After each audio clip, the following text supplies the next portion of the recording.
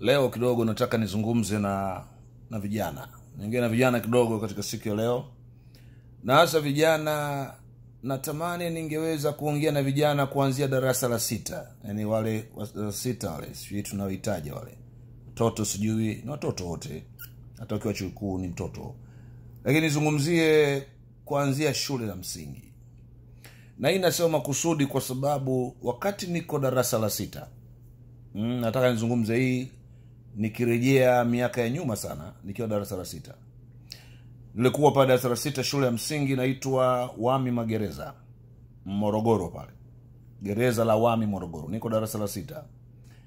Tulikuwa na mwalimu mkuu msaidizi wa shule ya msingi ile ya Wami.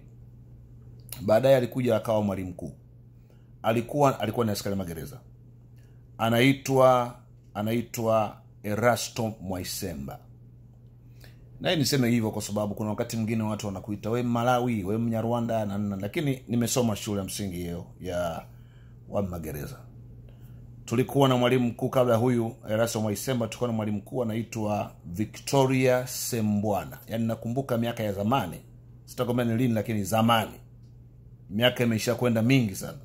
Zamani hiyo, wakati wa awamu ya kwanza ya mheshimiwa rais wetu wa kwanza. Kwa hiyo tukawa na mwalimu mkuu wa mama huyo anaitwa Victoria Sembwana. Baadaye tukawa na huyu yule baadaye akastaafu, alihamishwa sikumbuki, lakini baadaye akaja huyu Erasto Mwaisemba.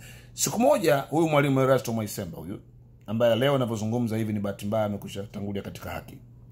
Erasto Mwaisemba aliniita kwa sababu aliona nina juhudi, natamani sana kujifunza Kiingereza hivi na vile. Kwa hiyo akaniita akaniambia hivi. Akaniambia, unajua ukitaka kujua Kiingereza hakikisha unasoma vitabu vile vidogo vidogo vile vya Kiingereza. Tulikuwa na maktaba pale katika ile shule ya msingi. Tulikuwa na maktaba kadogo. Na kana vitabu hivi kadhaa hivi, havikuwa vingi lakini vilikuwepo. Akaniambia uwe unaenda mle unaazima vitabu unakwenda unasoma. Sasa hii itakusaidia kujua vocabularies, unaandika vocabulary. Na nilikuwa mzuri kweli kwa mambo ya spelling mpaka leo. Kwa hiyo mwalimu alinisaidia sana. Kwa hiyo akawa ananihimiza. Na kwa sababu darasani nilikuwa nafanya vizuri, labda ni fast forward, baadaye tumekwenda darasa la 7, tumekwenda shule ya msingi inaitwa Miembe 7. Miembe 7 kule Bagamoyo. Tumeenda pale term ya pili Miembe 7, tumetoka hiyo Wami Magereza, tumeenda Miembe 7, shule ya msingi Bagamoyo pale. Hivi mimi na kakaangu tuko darasa moja, na nikate story kwamba tumefanya mtihani wa darasa la 7 wa mwisho mwaka ule. Nazikia darasa la wanafunzi 32. Wanafunzi 32. Waliofaulu ule mtihani wa taifa wa darasa la 7 ni wanafunzi 2. Yaani mimi na kaka yangu. 2 tu. 2 tu. Tukafaulu. Ni rewind sasa kuja tena nyuma nije huku Wami Magereza kwa mwalimu Erasto Mwaisemba. Kwa hiyo akanisisitiza sana kwamba ukitaka uweze kujua Kiingereza usome vitabu vile itakusaidia. Na kwa hiyo nikaweka bidii. Nikaanza kusoma. Baadaye ile kusoma vitabu ikawa kwangu kama addiction. Ikawa kitu kimeingia sasa, kimenikamata kabisa. Nikawa mtu ambaye napenda kusoma. Na hii clip na irekodi makusudi kusaidia generation hii ambayo ipo. Kwa sababu kitu ambacho nimekiona ni kwamba katika kipindi hicho ambacho mwalimu yule ananiambia, baadhi ya wanafunzi walikuwa wasomi, hawana ile nia ya kujisomea vitabu, hawaendi kule maktaba. Kwa mimi nikajenga ile desturi, mila tuseme jadi, unazikia utamaduni wa kusoma vitabu. Sasa ile imeendelea kuanzia wakati ule wa shule msingi, nimeenda mpaka ninavyozungumza hapa ninapozungumza. Kwa hiyo nilipokuwa nimeendelea na masomo hivi na hivi, na baadaye nikaanza shughuli kazi, nikawa na tabia ya kujinunulia vitabu. Nikanunua vitabu sana. Niko hapo nchini sasa, nikawa ukiniona mimi natembea na kitabu all the time. Nikifika kama niko kwenye basi na safiri kwa basi, wakati huo nina kitabu. Wakati hao wanapiga story huku mimi nasoma kitabu. Mimi naweza katikati ya muziki, watu wanacheza muziki, naweza nikakaa nikasoma na nikaelewa. Yaani makelele yale huwa na jinsi kuyaepusha kuyatoa kando hivi. Yani mimi makelele huwa yanisumbui. Yani katikati ya makelele mimi ninasoma afu naelewa. Unasikia? Ndio sababu hata darasa 7 tulifaulu wawili. Mimi na kaka yangu. Wawili tu, yeye first born mimi namfuatia. Tulifaulu wawili. Mpaka wakasema bwana mzee fulani, mzee Mpemba yule mchawi, Msukuma mchawi. Sio uchawi, nilikuwa tunaelewa. Tulikuwa tunaelewa. Shule ya msingi Membe 7. Nende pale Bagamoyo mkaulizie. Tuliwashinda wale wakwere wale na wazalamo wote. Kwa sababu wenyewe wakati wanacheza zile ngoma sisi tulikuwa tunasoma vitabu. Jamani, unajua wakwere na wazalamo ni watani wetu. Sasa wao msininyoshe vidole bure. Okay. Kamulizeni mzee Kikwete atawaambia.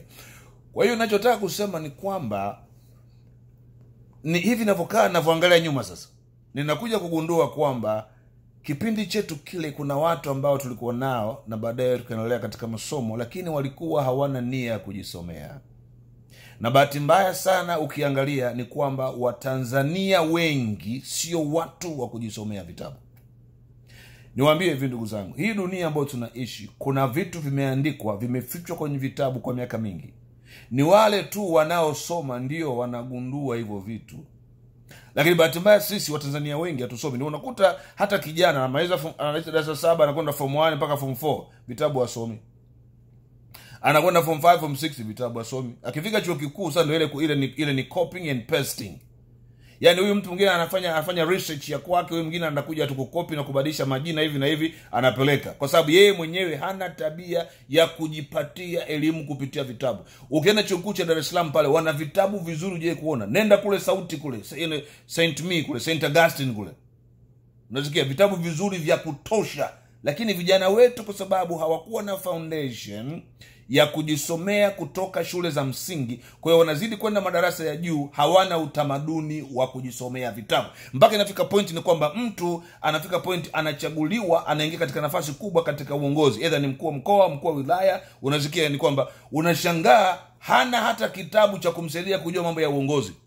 Unasikia hafahamu. Kwa sababu unaweza kusoma degree ya kilimo. Sasa degree ya kilimo itakusaidia vipi katika leadership? Sasa umepewa ukuu wa mkoa. Ulisoma masuala ulikuwa pengine unasomea udaktari. Umekufanya mambo ya udaktari, baadaye Mungu amekuchunuku tu, rais amekuona, amekupa nafasi katika masuala ya uongozi. Either umekuwa ni mkuu wa wilaya, mkuu wa mkoa, nafasi yote. Lakini wewe degree yako ni ya medicine. Unasikia? Na kule kwenye medicine haukujifunza leadership as such, hukujifunza. Sasa utawezaje kuwaongoza watu? Zile kanuni za uongozi utazipata wapi? Nazungumzia hivyo kwa maana kwamba watu wako wana elimu za aina mbalimbali. Kuwa na degree ya elimu fulani haikufanyi sasa uwajue wanadamu. Wanadamu wana skill ambayo inabidi uwe nayo kwa sababu ya kuongoza. Sasa katika dunia sasa ni kwamba unaweza ukajitafutia elimu wewe mwenyewe na ukajiboresha, ukajiongezea value. Ukajiongezea value na ukafaa kabisa katika jamii kwa sababu unayo knowledge. Dunia imerahisishwa, knowledge inapatikana. Lakini wewe ni kwa sababu hutaki kwenda kwenye vitabu. Sasa nikuulize swali. Wewe ni pengine ni kiongozi fulani hapo, si ndio? Una vitabu vingapi vya kukuboresha ili kufanya vizuri katika kile ambacho unakisimamia? Sasa usinizime, mimi najaribu kusaidia generation. Nazikia najienda kusaidia watu, kuhamasisha watu kwamba Watanzania tuwe wasomaji wa vitabu. Sio unabakia tumerundika magazeti hivi mpaka juu, kila siku magazeti. Magazeti itakusaidia nini sana? Ndizo ni taarifa za kutokea tu, kuna huyu kabaka fulani, yule kambaka fulani, yule amelewa hivi, huyu amefanya nini, lakini unahitaji knowledge ya kukusaidia, upata skills kukusaidia katika shughuli ambayo unafanya. Sasa sio hivyo tu. Sio masuala tu ya uongozi. Kona yoyote unataka kufahamu ni kwamba mambo mengi yamefichwa katika vitabu.